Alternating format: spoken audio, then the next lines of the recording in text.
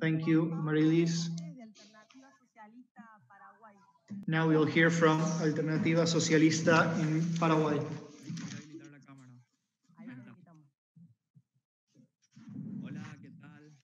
Hello, everyone, comrades from the world. I'm very thankful for being able to participate once again. So important for the building of an alternative. And such as Joaquin from Chile, I wanted to greet the comrades who now remember the day of the Afro women and the Black community and their fights. So I wanted to talk about the situation in education and work in Paraguay. It's a shame that we have to summarize our report, not to take too much time. So we will be publishing in our social media the full report of this intervention, if you would like to read it. In Paraguay, we as youth have been enduring for decades the lack of the opportunities, working and educative opportunities. This system that oppresses us and tries to squeeze us out for businessmen to accumulate great quantities of money. Our particular case, 1,005,000 people are working informally, and it's hard to have a specific number of those who work in factories and businesses. Nowadays, there are extremely few places in which you can sign a contract to have some guarantees. Wages are even lower each time or cut under any excuse. And now the pandemic is worsening this situation. We have 300,000 layoffs, which gives low salaries and a high amount of hours in every shift. So in 2008, the union movements were hit by the organizational strategies. So public investment was also reduced, only to try to pay interests. The educative sector was hardly hit that time. In 2015, the youth aroused and left a historic mark with the claims that can be held until today of investment of 7% of the GDP against the misery number of 2.7% in education. We are in the top 5 worst educative systems of the world. In 2015, the student springs happened, in which schools of all the world were occupied, and that resulted in the taking down of the education minister, and months later, almost the whole national university was occupied under the banner Asunción National University, don't be silent. That resulted in the principal quitting, but we didn't want to stop there, but keep on with democratic reforms to change national university. This fight was curbed and disarticulated by leaderships of students which were allied to the regime parties, and therefore showing their class limitations. They weren't able to advance in a strong unity between students and workers. Nowadays, the reject towards the government has generated a great crisis of the government. The whole government is actually accused or charged. They lack credibility, and since 22 of June, we have different mobilizations, massive mobilization, to protect that they want to take away from us. So we have partial victories, which are very important. And yesterday, for an important mobilization of unity among workers and students, we were able to bring forward the project of zero tuition. We still have to discuss where to get the money from. We propose there is need for that project. We need $35 million. So we propose to stop the payment of the external debt. This year, they have already paid $163 million only in interest. So that's where we have to take the money from to finance education, but not only that, but also economy in a sustained and permanent manner. So people, the bourgeoisie is joining in an only front. They are not fighting each other anymore. This is one of the first only fronts of the bourgeoisie, and we will keep on seeing them in the Senate and Congress. This new situation is developing in favor of the working class and the mobilized people. We have to mobilize, taking into account all sanitary measures, so to not worsening the pandemic situations. So this government prefers the profits over our lives. So this is why we build Alternativa Socialista Paraguay. Thank you, comrades. We are now sending a message in the chat with our social media so you can see the full report. Thank you, Juan. And now, Soledad from Peru.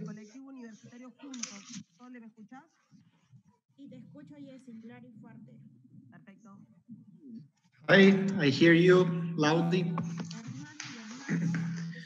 How are you, comrades, brothers and sisters? It is revitalizing to be able to hear each other in spite of the distance. I feel you close because we have a common enemy, an enemy that exploits us, that makes our lives difficult, that has lots of speeches, and an enemy that we have very well identified and is called capitalism. And against that capitalist enemy, we have to unite to struggle together because it attacks not only Peru or Latin America, but the entire world. Our brothers and sisters in Peru today is living one of its most dramatic hours.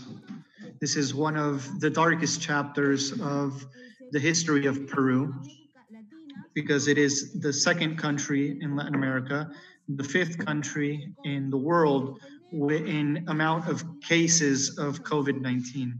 And there are 355,000 people infected, and we are going on to 35,000 deaths already.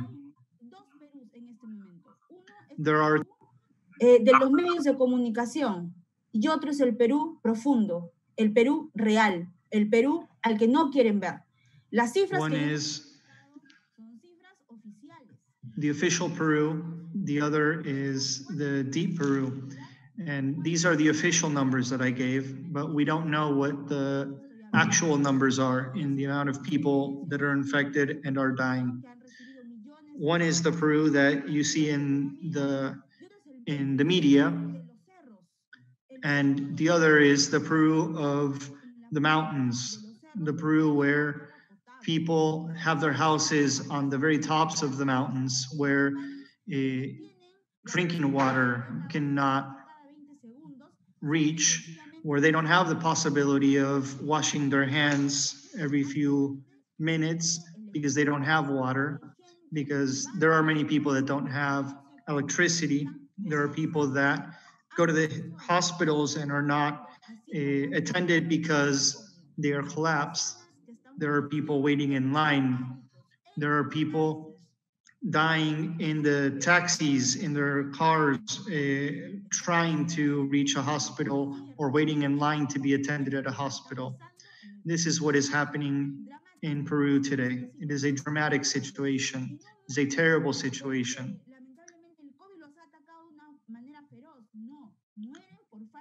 And they don't die because COVID has attacked with particular ferocity. They die because they are not attended by the health system. Because the oxygen has raised in its price exponentially, and it cannot be paid for anymore by patients that need it. Que desde que empezó la cuarentena, desde que empezó la pandemia, hermanas y hermanos, no ha dejado de explotar los suelos de este país. And the economy has not stopped either. For example, the mining industry, which has not stopped exploiting people and the environment for one single second throughout the whole pandemic. None of these multinational mining companies has stopped for a single second in exploiting workers and exploiting our lands.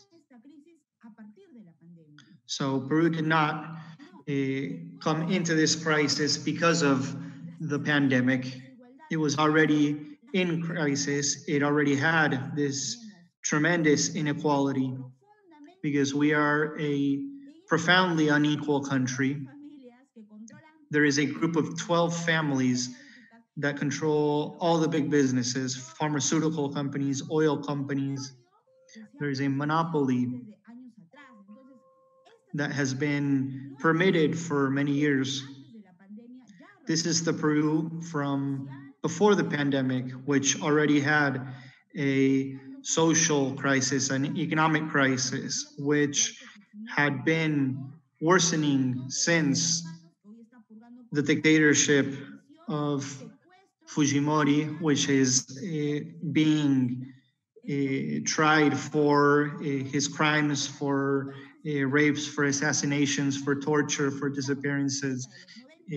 Since then is when this crisis has been developing. That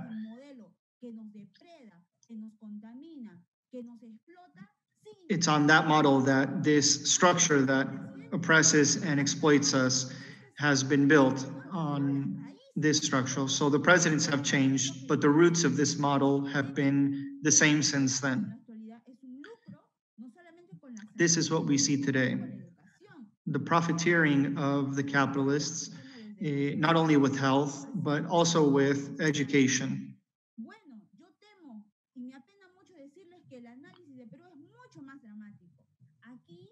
So it is a shame that I have to say that the situation in Peru is so dramatic. But today it is a privilege to receive education in Peru. A high proportion of Peruvians do not have access to internet like I do here, with an internet connection, with a computer, a camera. There are many people who don't have any of these things, who don't have a television, who may not even have a radio. There are kids who live in the mountain villages who have to walk kilometers with a radio, trying to find a radio signal to try to get through that radio signal their classes. So there is no access to education for majority.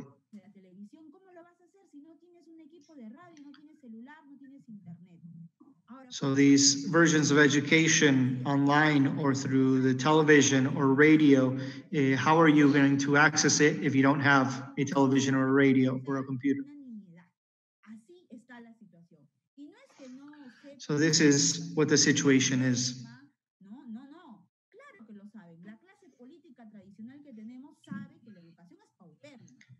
And our ruling class knows very well that our education system is pauperized. So we need to question the entire system, not just the government or neoliberalism, but capitalism itself. This system that is made to work for the interests of the capitalist class. 70% of the working class, 70% of our working class in Peru works in the informal section, getting up at 5 in the morning to sell some sandwiches or sweets somewhere in the street. Well, 70% of our working class earns their daily bread in this way. So what the new cabinet that has assumed now is saying is we need to have the economy advance, because the economy has advanced in the last few years, and this is false. This is a humongous lie that the media feeds us, and that goes against the common knowledge that this system is not working, because the economic growth they're talking about is not a growth in jobs, it's not a growth in people's resources, it is only a growth in profits of their businesses. But the people, the working class, the youth, has not seen an improvement in their living conditions. Here, there's supposed to be a trickle-down economy in which most of the people will get the crumbs that fall off the table, but this doesn't even happen. And so there are these plans to supposedly reactivate the economy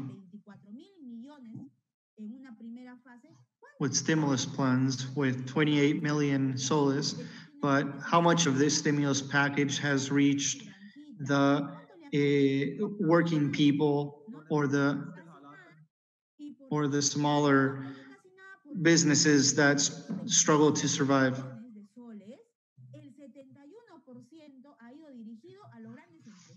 So 71% of the stimulus package has gone to the big businesses. And most people have not received any of this money because they've turned this back on us. And what I want to denounce publicly is that they have begun a strong policy of criminalization of protests. A youth of 17 years has been gunned down for protesting, for defending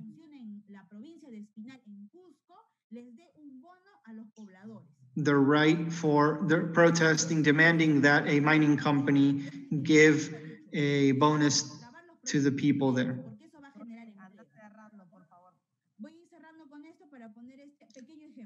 I will close with this example. The government wants to reactivate mining to reactivate the economy, and they want to increase the amount of mining projects in a valley in which 24,000 people have jobs today, many young people. And when they demanded from the mining company a bonus for the pandemic, they were responded with repression. So I finish with this. It is necessary to unite to struggle against capitalism, because capitalism is the root of all the problems of homophobia, of sexism, of racism, of hunger and misery, all our situation. So we need to turn everything over. And for this, we count on you, brothers and sisters, comrades, down with capitalism. Now we will hear from Chaya from the Western Sahara. And after that, we will go to closing statements.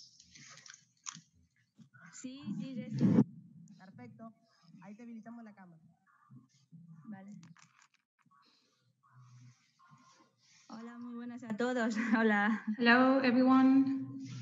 Hola a todos los compañeros, las y les. Hello, comrades. I am very excited to be here in this platform, and even happier because now I can be live with you. There are many issues. There's a wide report, Everyone is suffering in the whole world from capitalism, from the pandemic. Capitalism is just another pandemic. Talking about Western Sahara in regards of education and workers or work in general, they're quite connected because, as you know, we have been refugees for many years. We're in a war. We're out of our country due to colonialism, occupation, English occupation. But we are going to focus today on education. We are students. Normally, when you study, you end your studies, you finish it, and then you work. But here in camps, refugee camps, that doesn't happen. People live off donations. There are countries who donate and give in financial aid and food, but those donations are being reduced year by year. And this country has rich resources and sustainable energy sources. We don't have access to those resources because they are being exploited by the European Union and other countries in collaboration with Marruecos. So we are sick of this, and the youth doesn't want to live like this anymore. Even if there are aids or donations, they don't want to live off donations. They want to work. They want to be open to the world. They are open to what's happening in the whole world. They want to be normal. They want to be regular. They want a job and a future. So this is a normal to be more than 40 years studying and waiting for donation. This is not life anymore. People don't want this anymore. They want their own future and to work on their own fields. And they don't want to see their surroundings exploited from other countries. They make us live like this from these donations that are lesser each time. The occupied zones are even worse because people don't have even rights. That part of Marruecos, those citizens should have the same rights as regular citizens, but that's not the situation. They don't have a right to a job, to get out, to study. So now in the pandemic, this situation is worse. Not even the Marroquí citizens are living well because there is a high percentage of poverty. Education in this situation of a pandemic, it's even worse. The most important thing, and I have said this before, the most important thing of our fight is for education, because that is the basis of this fight. It is the most important thing. For around the year, education is taken care of. Students make great efforts in camps, refugee camps. We have schools like primary school, and then you have to go to another country to study in university or high school. So it is very important for us. What happens with this pandemic? We are in a remote zone, far from civilization, less culture, less connection, less technology. They have tried to teach lessons with the technology, but we don't have a good connection.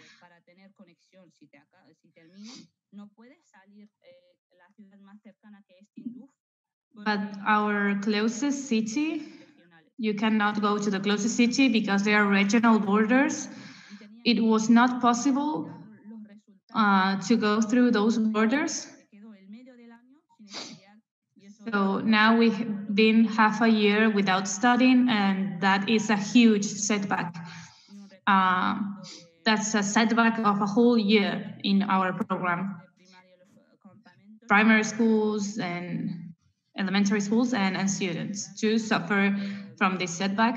We are suffering so much, and now it's even worse because camps were the only place in which there were not coronavirus cases, and now we have 4 cases and we don't know what's going to happen.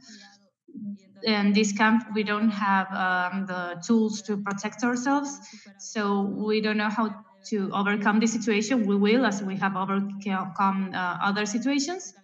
But I call for many organizations and people who are willing to help us, or who are willing to keep on this path to help human rights to be respected and exercised, and to include this fight in your own fights. No one knows what's happening in camps. We are suffering so much, even more in this pandemic situation, even in the work field. The youth is frustrated. We need a change. We need the world to stop exploiting ourselves and our resources. Those donations come from our own wealth. That is to say that they are giving me part of my own money, the money they made exploiting us and our resources. I don't want to keep going on this because I won't stop if I get inspired. I really hope the comrades who don't know about the situation in the Western Sahara can ask me to know more about this issue. The colonialism is a great issue, and people think that colonization is not present here in the 2020, but it is. I'm very happy to be here, and I thank you all. Thank you, Chaya. And so we are now finishing our last comrade from Ukraine.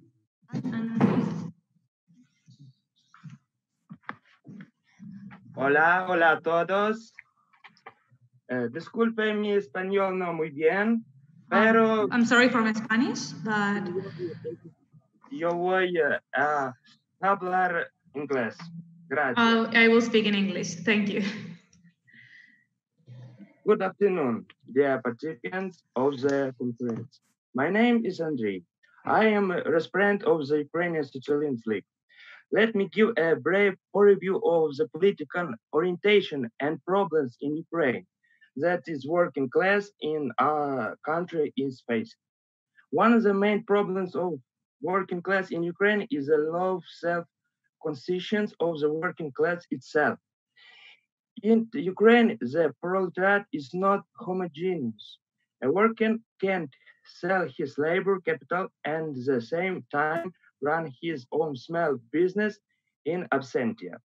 In our country, strong petty bourgeoisie views it is clear that this is a result of the objective condition in which people live and how the ruling class imposes its ideology. As Leon Trotsky said, the bourgeoisie regime could not hold over the weak and the violence alone. He needs the command of the morality and ideology. The production of the cement is the profession of the petty bourgeoisie, theoreticals and moralists.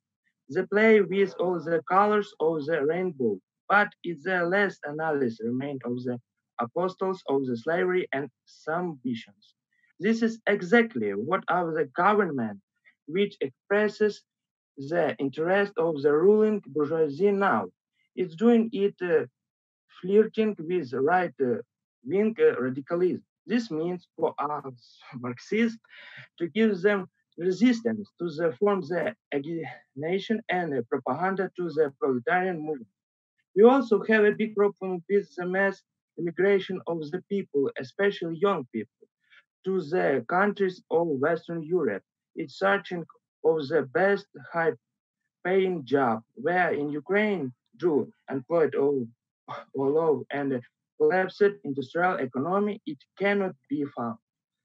In Western Europe, there is not foreign labor from less developed countries which sells its own additional work. Ukraine is not expansion. Of course, we know. What I want to say next.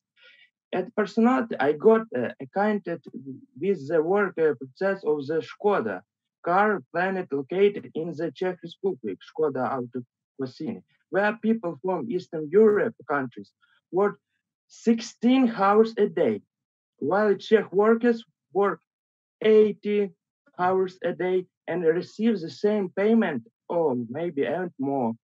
It hurts to release it when you release it once upon time in 1917, people gave their leave for reduced working day. But what can I say? This exploitation of people from economically powerful countries, more developed countries, is a constant result of the capital of 21st century. Our country, to great extent, is a agrarian country. We have good land, it gives great and good products. But because of treasures of bourgeoisie power, his shadow flowers of export products, people do not feel the wealth of our country. Recently, Ukrainian bourgeoisie politicals passed a law limiting mortgage on agricultural land.